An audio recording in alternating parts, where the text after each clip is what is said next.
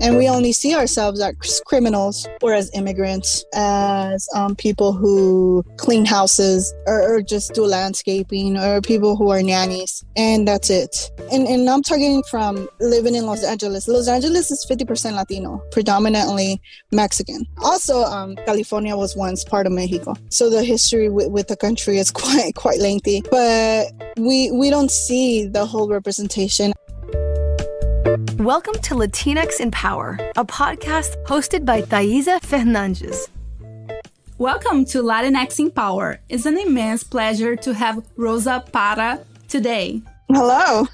Thank you for having me. Rosa Parra is a Chicana born and raised in East LA. She became interested in films at a young age and just recently decided to become a film critic. Rosa is currently working towards her bachelor's in film and media studies. I'm a big fan of Rosa's podcast, Latinx Lens, about Latinx representation in film and television. So we are going to talk more about that too. I'm super excited about it. Oh, yes, me too. I can't wait to talk about it. Cool. I always like to start with this question, so I'm excited to ask that to you. What does it mean to be a Latina for you? I think a Latina, in terms of the term itself, it's a self-proclaimed term, meaning that you can only identify yourself as one. Because unfortunately, we're in an era where we try to always judge and put each other in boxes, or always try to check off these social norms. But to me, a Latina, in my opinion, is someone who is from or descends from a Latin American country, which can be Mexico, the Caribbean, Central or South America. So yeah, in terms of the term, it's self-proclaimed. I personally do consider myself a Latina because my parents are both from Mexico. Chicana, meaning that I was born and raised here in the U.S., but from Mexican descent. And unfortunately, when the term Latina comes into play, or when I hear the word Latina, I think diversity, I think richness in cultures, sadly, underrepresentation, invisibility, ancestry, because it's who I am, role models, and sadly, again, marginalization. We're just so often forgotten. It's very unfortunate. Yeah. For sure. And I like that you brought the point that is a self-identified a term that I feel sometimes people don't talk much about it. And I think especially speaking about myself, I'm Brazilian. I know that there's like a lot of Brazilians who also, they don't identify as Latinx, maybe because of the language or maybe because of really lack of knowledge. So I really like that you brought this point too.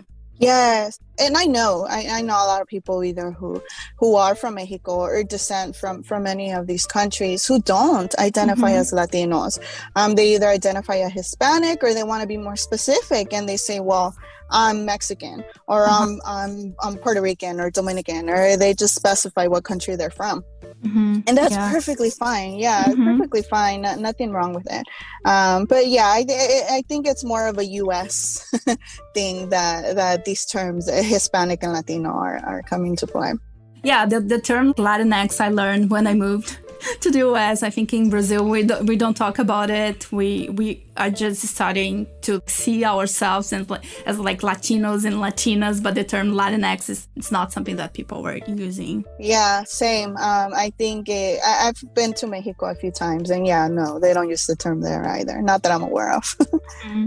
And I know you're super vocal on Twitter regarding the words Latina and Latino versus Latinx, which I think it's awesome. It's also that you're talking about it, and I love to hear your perspective. And as I said, as a Brazilian who moved to the US 6 years ago, I really learned this term when I moved, and I know there's a lot of discussions about it, and I'm always seeing people talking, so I love to hear your perspective. Yes, the United States, it's a country that it's either one of the few, or if not the only one, where compartmentalization, it's a norm.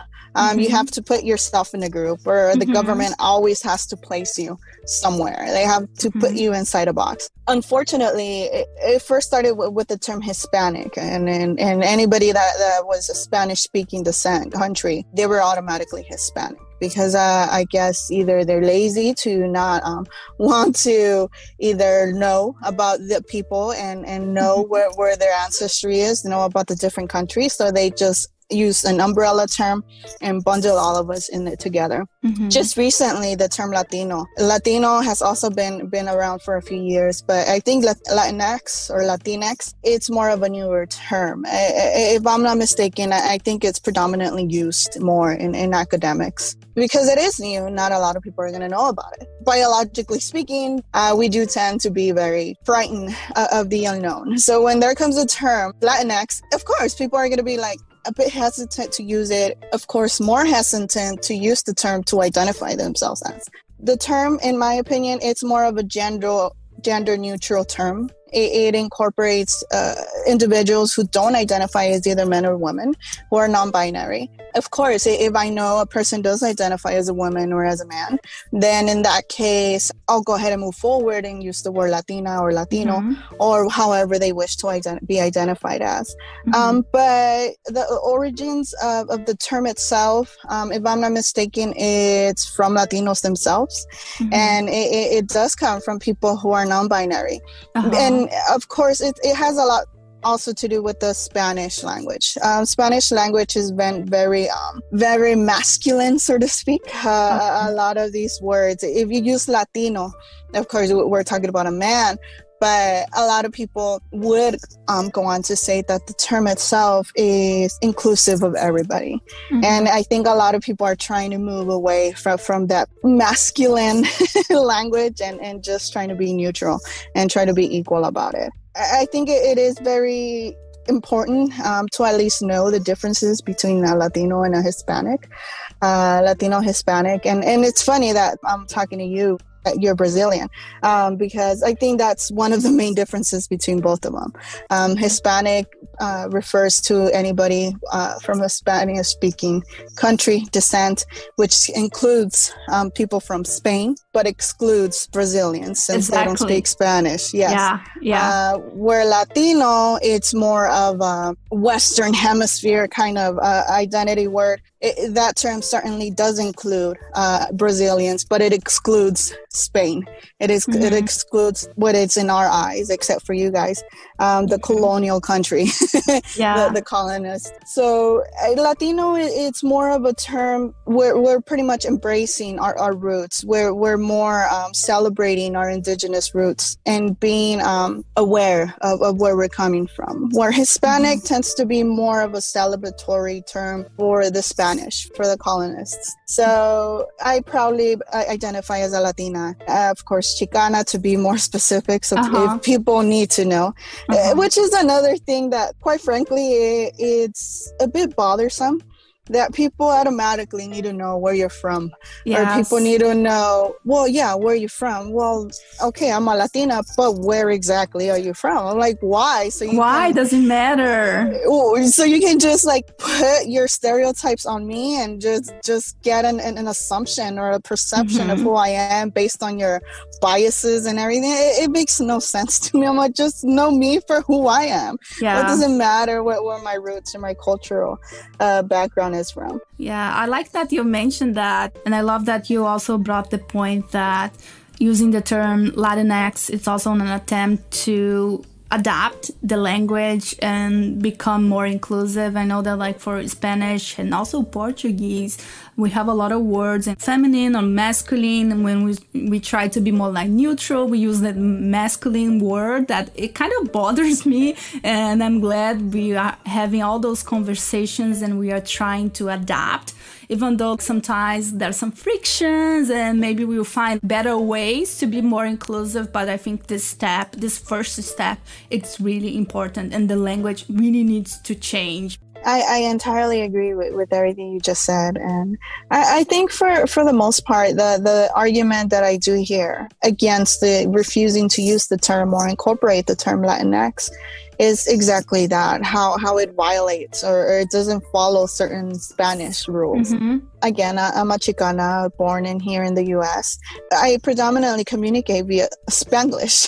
Mm-hmm. Trust me, when it comes to appropriately using the Spanish language, I am the far least suitable person to do it, because we're communicating, or I communicate via a language that it's a combination of both the English and the Spanish. Mm-hmm. And we even some made up terms that's half Spanish, half English. Mm-hmm. So when people come to me with that argument that the Latinx it's violating the Spanish appropriate pronunciation or rules or such, I just say that I'm a Spanglish speaking person. Not that I don't care. It's just mm-hmm. something that I'm going to use terminology, and I'm going to use the language. I'm going to communicate however I feel better mm-hmm. suited to do so. And I'm just going to do it however I find more better for me. Yeah. So, and again, the term itself, we're not forcing it upon people. We're just using it however we think it's mm-hmm. best using it. If you don't want to use the term, don't use it. Yeah. It's as simple as that. I love that. And maybe like the rules need to change too. Like, okay, it doesn't apply to like some language like rules and whatever. Like maybe it needs to be changed. So yeah, I love that you mentioned that. Yeah, I agree. And how would you describe yourself? A Chicana, born and raised again in East LA. And it's funny that we don't have a lot of representation when it comes to film in Hollywood. Mm-hmm. But whatever little representation we do have, it does tend to represent who I am, which is your stereotypical Chicano from East LA. And I just find it funny that I'm over here advocating for representation for everybody, yet I'm the one that's perhaps being represented the most in Hollywood. But yeah, I am from East LA, born and raised. I still reside here in Southern California. I've been here my entire life. I've never moved from here. I just love it. I love Southern California. I love the weather. Mm-hmm. It's gonna sound crazy, but I don't mind the earthquakes either. I've come to get used to them. I love that aspect of it. It's a little price we have to pay for the good weather here. Yeah. Yeah, I mean, on a personal note, I'm married, been married for 16 years. I have 4 daughters. My primary job, it's in the medical field. I'm a certified electron microscopist, which is just a specialized lab technician. And I work in a hospital here in Los Angeles.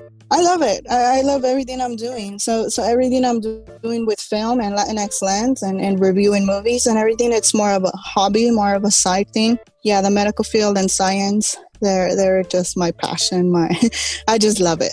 I love everything about it. Really cool. And how like the pandemic situation it's been like for you, like working in the medical field?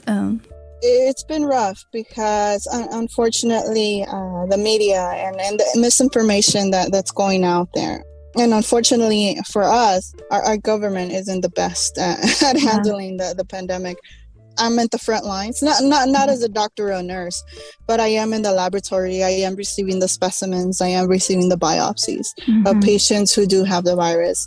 And it's been frustrating to see what this virus is doing and everything that's its effect on the patients and everything. And just to turn around and see in the news that a lot of people aren't taking the precautionary advice or the guidelines seriously because they don't think it's real. They think it's a hoax. It's sad. It's unfortunate because I have to go into work like 10-15 minutes before my shift starts because I have to go through a pre-screening every single day before I enter work. I have to go in there. They check my temperature. They do all these things to make sure that I don't have it. And then I have to go in there and work and do what I got to do. But it's been tough just working in the medical field and seeing everything that this virus is capable of doing. But I think it's more tough to me just seeing the outside aspect of it, just seeing how politicians are using this as a political, and they're just just using it as a political movement and just using it just for their own gain, and not necessarily taking these lives and caring for these patients and taking the virus and the pandemic as seriously as it's supposed to be taken. It's still rough. We're still working through it, but hopefully we can get there and we can get past this. Yeah, I hope so. And thank you for the work you are doing. This is amazing. And you are one of the hosts of the Latinx Lens podcast, where you and Catherine Gonzalez talk more about the Latinx representation in the film and television. So do you want to tell us a little bit more, where were like the main motivations to create your podcast? Yes. So episode 1 of the podcast, we go really into depth into that, into where the podcast came to be, a little bit about myself, a little bit about Catherine, and just to generalize it. I was taking a class. It's called Race and Gender in American Film. And for week 4, we were going to be focusing on Native Americans, Asian Americans, Latinos, or Hispanic representation and contributions into film and television. I mean, that should have been a red flag in the first place when you have 3 different demographics just for 1 week. Yes. I'm over here. I'm excited. I can't wait. And I want to learn about what Latinos and Hispanics have done and their contribution to the film in Hollywood and throughout its history of approximately 100 years. So we were utilizing a textbook, a 500-page textbook to read, to do the readings and such. And after reading a page and a half, just a page and a half on Latinos and Hispanics and what they contributed and what they've done for Hollywood, was very disappointing. Because a few weeks before that, I had written an article about one of the actresses in the silent era from the 1920s in Hollywood.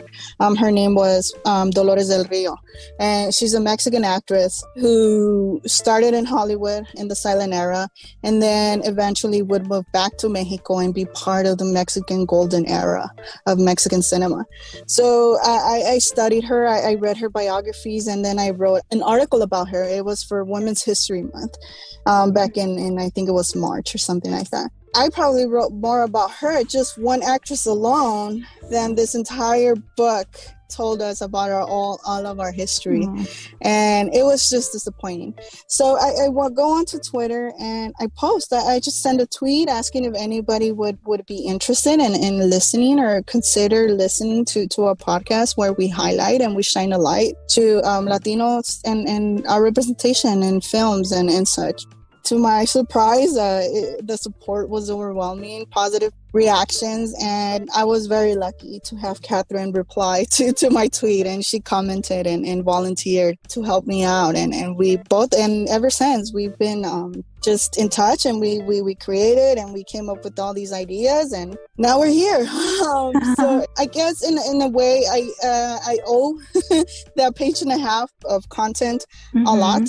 Because thanks to that, now we have Latinx Lens. But it was disappointing. It was disappointing that even in film history, our history is being erased, or it's being limited, or even just removed from these textbooks. But yeah, it's been a good road pertaining to Latinx Lens. The support has been amazing, and even though Catherine and I are always in awe and always talking and discussing how we need to improve our podcast, because we're not professionals. We're just going at this with zero experience. And also because Catherine and I, we just met on Twitter, and we've known about each other's journeys and everything probably a year or two before Latinx Lens ever came to play. But yeah, to get acquainted and try to build that chemistry or build that genuine or authentic relationship between the both of us. We've never met in person. I'm here in California, she's in Texas. that to even happen without actually physically meeting, it's quite, it's been a treat. Yeah, for sure. I love that. I love that you both met via Twitter, and listening to your podcast, I definitely feel the chemistry between you two. And without knowing the story, I would never expect that you never met in person for a long time at least. So it's really, I love this story, and also reminds me of the conversation we were having before we recorded, that we have a lack of representation. We don't see a lot of people talking about our stories. So, but the good thing is that we are speaking out, talking about our stories, even though we might not know how to do it professionally, like podcasts. Same thing for me. I never recorded a podcast. I never knew how to edit audio at all, but we are here trying to do our best. And of course, there's always something that we can improve. And of course, we will improve as we go, but we are doing this thing now. And this is small, but it's huge too, right? Because it's small actions that will combine with other actions from other people. And this can be really big, and it's really important. Yeah, the lack of representation is certainly our motivator. And it's not necessarily, we've come to figure out, and as we go, we try to dig into Hollywood's past films and actors and actresses that we know very little of. Mm-hmm. There's films out there. I personally thought we were going to run out of content, that we were going to run out of filmmakers and actors to talk about. But no, the list is pretty long. And I think what we're lacking here is bringing awareness to all the work, and just having a platform to highlight and just dedicate one episode to filmmakers and actors that have been doing it for all this time. They're just not given the same amount of attention as their counterparts, which are predominantly white. And by the way, for those of you who are listening to us, we are going to list Rosa's podcast and also the article that you mentioned. I think it would be really cool to list to this episode so we can all read and learn more about what also helped you to create a Latinx lens. And talking about impact, I'm really thinking about this question nowadays, and I think it's so interesting to think more about it and where Latinxs can make an impact, in your opinion. Everywhere. I think we have this idea that Latinos are only limited to do certain things. And unfortunately, it comes from the lack of history that we're taught in our schools. And in addition, the lack of history in general. It can be film history, it can be political history, or it can be history in general. So we build this notion that we don't exist. And then we sit down in front of the television or in front of a movie theater, and we see the representation that they do depict of us. And we only see ourselves as criminals or as immigrants, as people who clean houses or just do landscaping, or people who are nannies. And that's it. And I'm talking from living in Los Angeles. Los Angeles is 50% Latino, predominantly Mexican. Also, California was once part of Mexico. Yeah. So the history with the country is quite lengthy. But we don't see the whole representation. I work in the medical field. I've never seen my story been told in television, or maybe television. I think television does have a little bit of an advantage over film. Television does have a bit more representation. So in that sense, Hollywood has a lot of catching up to do. But I've met doctors, and I've met lawyers, and I've met a lot of professors. I've met a wide range of careers where Latinos are present. But we just don't see it represented. We just don't see it in film. We don't see it in television as much. We've been everywhere. We've always been here, from doctors to medical assistants, medical professionals, to lawyers, to politicians, to civil rights activists, all the way to farm workers that we would not be able to sit down on our table and eat if it weren't for those farm workers picking up the food for us. So we've been everywhere. I think it's just a matter of opportunity and given that same equal advantage, not advantage, but that same equal opportunity. We're not seeking When I advocate for representation, and when I advocate for not only representation in front of the screen, but also in directing and writing and producing, and on top of that, in film criticism as well. And it's directly reflective when you see 80% or 90% of Hollywood films directed by white men. It's not a surprise to see that 75% of critics, Rotten Tomato approved critics, are white men as well. And when you have white men talking about white men films, and of course it's just that biased and having just one lens telling us what films to watch and telling us rating movies just because of their experience.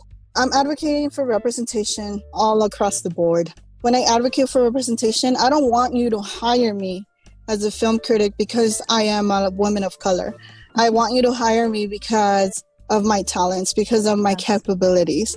I don't want people to be representing or be hiring directors or filmmakers because of who they are. All I want is for you to give them the same amount of chances, same opportunities. Give them the interview. Just let us get into that door. Just give us the interview and then we'll show you what we got. That's all we're asking for. We don't want anything handed to us. We just want you to, come in for the interview and then we'll show you what we got. Yeah, I love that. Like, get to know more about us. Let's have the interview. Let's have a conversation. I love that. And tell me the first thing that comes to your mind when you hear these phrases. The first one is your superpower. Motherhood. I think all mothers are superheroes. We've developed this this ability to multitask. We can do 10 things at once, and we're doing all of this like with 2 hours of sleep. So certainly motherhood. And a dream. Equality on across the spectrum to give everybody. I know when I advocate for Latino and Latinx representation, I'm obviously gonna leave out other demographics that are perhaps even far less represented than us. But equality for everybody. Just give us all the equal amount of representation, and then Really love that. It's also my dream. And your favorite place? My vehicle. When I'm driving back, when I'm driving to work, when I'm driving back from work, it's my only alone time that I get. I get a lot of thinking done. A lot of my creative process goes on while I'm driving. And a lot of the Latinx lens. Actually, the title Latinx lens came when I was driving. I think it was back home. Oh, really? Nice. And I think the name is fantastic. It's perfect. Yes. I was driving back home because I'm assistant editor of Idol, which is in their own league. And that website is dedicated to female representation in the film and television.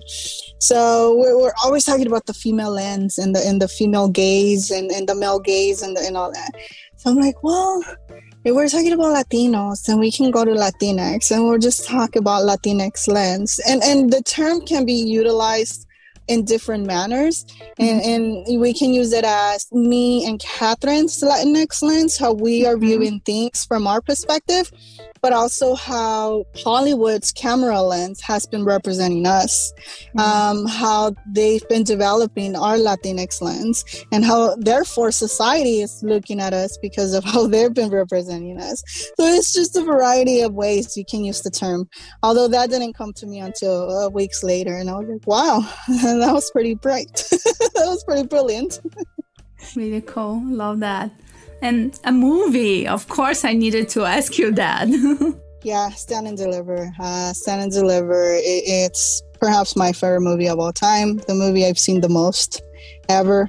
And of course, it takes place in East LA, and it's about math professor Jaime Escalante, who was teaching math at Garfield High School, where I also attended, of course. And he managed to teach a group, I think it's 18 students, high school students, calculus, and help them pass the AP calculus exam. And of course, we're from barrios with low income. They weren't looked upon as bright students. These type of tests are only for bright students. People are going to go to college. People are going to be professionals. And yeah, to have Latinos, to have Chicanos, predominantly Chicanos, take this exam is something that was never heard of. It was not even possible to think about because they didn't see these kids as capable of taking the exam, nonetheless passing it how they did. So Stand and Deliver, it's definitely left an everlasting impact in me. And even when I was taking calculus in college, I would watch this film like 3-4 times a week just as a motivation. And It helped. Yeah, it helped. I love that. I really like that. I didn't watch this movie, but I saw it is available on Netflix, so I'm going to watch it today and also link to this description so we can all watch. Amazing.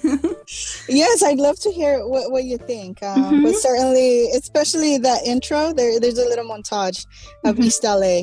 And that's just my hometown. That's where I'm from. And certainly a sense of pride every time I watch that movie. Cool. And what is the one thing that the Latinx lens brought you that you didn't expect? For the first time, it made me think why I view things in a certain way, my own biases, my own perceptions. And evidently, it got me thinking about why is our community represented the way it is, or why is it invisible? Why? It's just got me thinking so many things. Certainly something I would not have taken the time to just sit and think about if it was not for this podcast. It helped me open my eyes. And it's helped me, my eyes to different stories. And it's made me more, I don't want to say humbled. It's allowed me to be more open to learning other stories. It's also helped me to be more understanding. Not understanding, but open to see other people's perspective.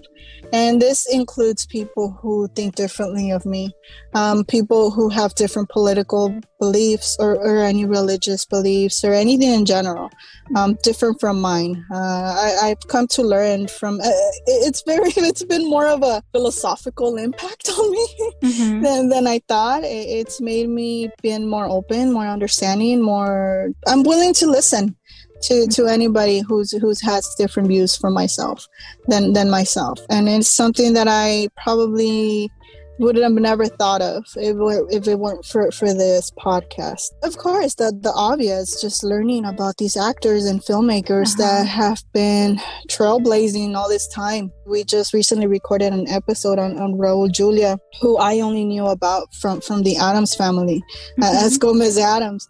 And that was my only extent, the only thing I knew about him. But we went into his filmography. We saw the documentary about him. And man, he was just fascinating. So I've also learned the importance of representation. We always get asked, well, I do. I don't want to speak for Catherine. I always get asked, why does it matter who is portraying what character? Isn't the story of the film what matters? Which I understand the argument, but after seeing the documentary of Raul Julia, who's Puerto Rican, and the first thing they asked him was, who inspired you? Who inspired you to go down this journey, to do all of this? And he said, Jose Ferrer, who's the only Latino ever to win the Oscar for leading actor in the history of the Academy, which is 90-something years. Only one Latino has ever won the Oscar for leading actor. That was back in the 1950s. So we're going for almost 70 years. Jose Ferrer, also a Latino, also Puerto Rican, and he got it for Cyrano de Bergerac, which is like a stage, it's a play as well. There wasn't no Jose Ferrer, there would be no Raul Julia. Without Raul Julia, we would not have the Lin-Manuel Miranda that we have now, who is also being a success in theater because of these past two people. So, which further validates the importance of representation. If you don't see yourself up there, if you don't see that people like you, that look like you, that talk like you, that you can identify with, are able to win Academy Awards, to be on films like The Addams Family that everybody are going to know about, Yeah. Those movies are going to be the Halloween tradition. So every new generations of people are going to know who Raul Julia is because of those films. So if we don't have those influences, if we don't have those role models, we just think ourselves as limited to certain dreams when we can just go out there and do whatever we set our minds into. Yeah. So bringing it back to people asking me, why does it matter who's behind the thing? Isn't the performance what matters? Yes, it's true. The story matters. The performance matters. But when it comes to movies and televisions unconsciously developing this stereotype and these biases on certain demographics, hell yeah, it matters. It's going to matter. It's going to matter when you only have Latinos and Blacks and all these minorities as your criminals, because a lot of kids are going to see this. They don't know what's going on. They don't know these movies aren't real. And they're going to think those type of people are the only criminals there is. Yes. So yes, it does matter when it comes to representation. But yes, no, Latinx lens has been very essential. It's responsible for my growth and my understanding, and I'd even dare to say maturity when it comes to art and creativity and representation and being open to other people's perspectives and try to understand. It certainly made me realize, and it's embedded that idea in me, to never judge people, no matter what their ideas is, without knowing their motives, without knowing their background, because it makes a lot of difference when you do. Amazing. I love all those points that you brought. It is so amazing that you are also sharing all this research you're doing with all of us. So this is an amazing treat. And what are the resources that have helped you along the way? Tell us all your secrets. Well, school is the main one at now, because as I'm working also for my film and media studies degree, I'm also working on another science degree, but also working on a Chicana studies degree as well. So I'm working on 3 bachelors at the moment. Whoa. And I mean, the pandemic makes the online thing much easier. It's just a bit more easier to do. But learning about my own history, it's unbelievable that I have to work on a bachelor's degree to learn about my own history. And that has certainly opened up my eyes to a lot of things, and how film has influenced that, because Hollywood is predominantly dominated, and it's pretty much controlled by heterosexual white men.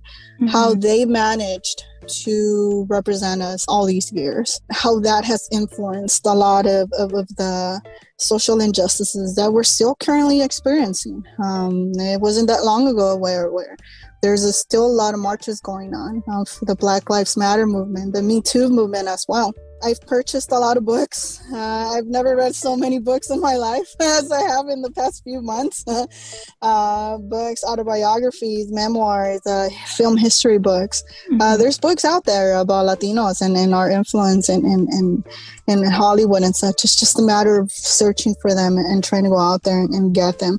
And of course, Google always comes in handy when necessary. I predominantly just use it to get like the years and filmmakers and screenplay people from particular films, but don't solely focus on let it be my main source of research. Amazing.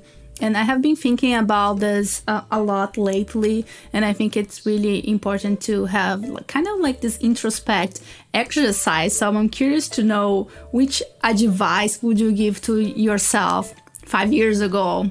Never stop trying. Never stop working. Don't lose the eagerness to learn. Don't allow your fears and insecurities to cloud your decisions. We need to get past those insecurities by facing them. And I may be a bit hypocritical because I'm working on that myself. I have a lot of insecurities to work on, especially on more of a self-esteem. So again, it's something I'm working on. I've been able to do podcasts, being a guest on YouTube videos and such. So it's getting there, something I would have never done if you would have asked me probably a few months ago.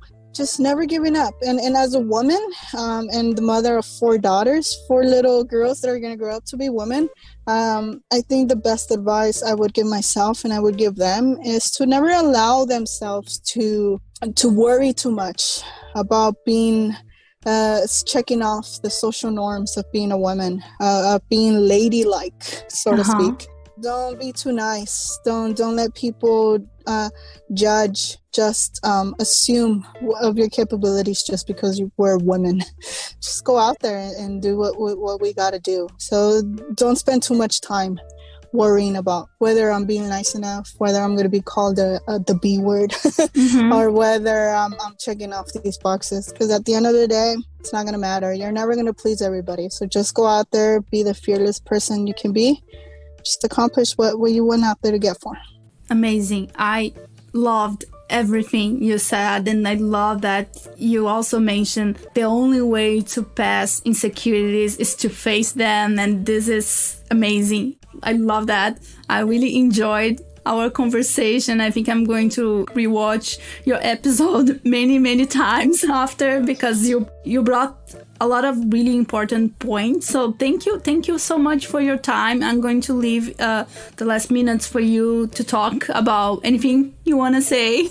No, thank you for inviting me, and thank you for doing everything you do. You may think it's not a lot, but having these conversations and your interviews with other Latinx content creators is important. It's important because all of our voices do matter, and what you're doing it's darn amazing. So thank you for what you're doing. I will give this back to you. Thank you for everything you're doing, and yeah, that'll be really cool. I will continue to listen to the Latinx lens and putting a lot of movies in my queue, so I'm really excited about that too. Oh, no, thank you. No, thank you for listening, and thank you for considering our judgment and taking our word and actually watching this film. It means a lot to us that people are actually listening and considering our viewpoints. And yeah, if people can follow us, that'd be really great. Social media platforms, which is Instagram, Facebook, and Twitter, at Latinx Lens. You can also follow me on the same three platforms at Rosa's Reviews. And Latinx Lens is available podcast on every podcast platform. It's Apple, Spotify, Google Play, everything at Latinx Lens. And again, thank you so much. This was a treat. Awesome. Thank you. That's it for today. I hope you enjoyed it and had a lot of fun as I did. Feel free to share your thoughts and feedback with us. Our handle is Latinx in Power in all social media channels, so feel free to send us a message, always with kindness, and I would love to hear your thoughts.